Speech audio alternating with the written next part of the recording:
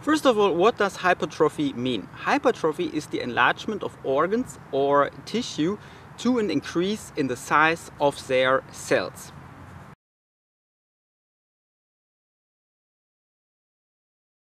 Of course, in bodybuilding we are mainly concerned with the hypertrophy of our muscles, and in bodybuilding there are two kinds of hypertrophy.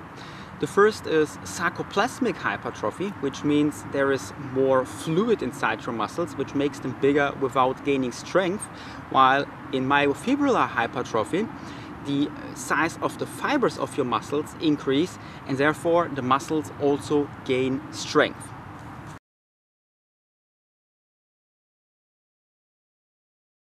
Now, some people think that when bodybuilders train, they knowingly or unknowingly go for sarcoplasmic hypertrophy, giving them big and bulky muscles with comparatively little strength gains. But in reality, you usually get both when you train. You get a bit of sarcoplasmic hypertrophy and you get a bit of myofibrillar hypertrophy. The only rule of thumb that you can apply here is that if you train for low rep ranges, let's say 5 to 8, then you get more myofibrillar hypertrophy.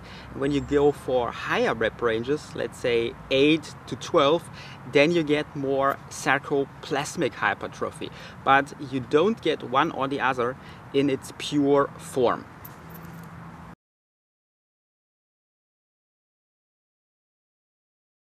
Of course, the last one directly leads us over to this one. How do you best reach hypertrophy?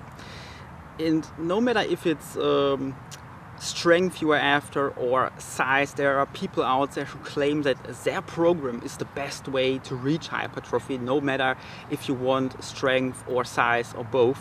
But in reality, nobody really knows, simply because although all humans are built by the same blueprint, there are some fine variations between each of us. Our genetic makeup, what we eat, how long we slept, all that determines how we should train on a specific day, and there can be a wild variety to what someone else should do on that day. So while there are some fundamental rules that you should follow, there is no one plan to reach the maximum of hypertrophy that all of us can follow.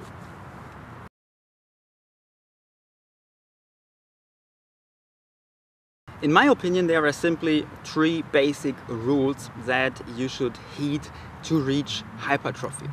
Number one is you need to work against sufficient resistance. So if you can do more than 15 or 20 reps with a weight during a set, then you are training muscular endurance, and you are neither training strength or size, because endurance involves different muscle fibers than those responsible for strength and size. And number two, you need protein, because as we said, protein is what makes your muscle fibers larger. Without protein, your body can't build bigger muscle fibers. And number three, you should keep variety in your workouts. You need to work against sufficient resistance, but if you always go for heavy workouts with low rep ranges, your body gets used to that as much as when you do rep ranges of 8 to 12 and your body gets used to that, or you do one exercise or one workout plan for too long. So you should keep variety in there. You can do a drop set from time to time, or a pyramid, or a higher rep range. Just keep variety in your workouts from time to time, and your body will still be engaged with your workouts.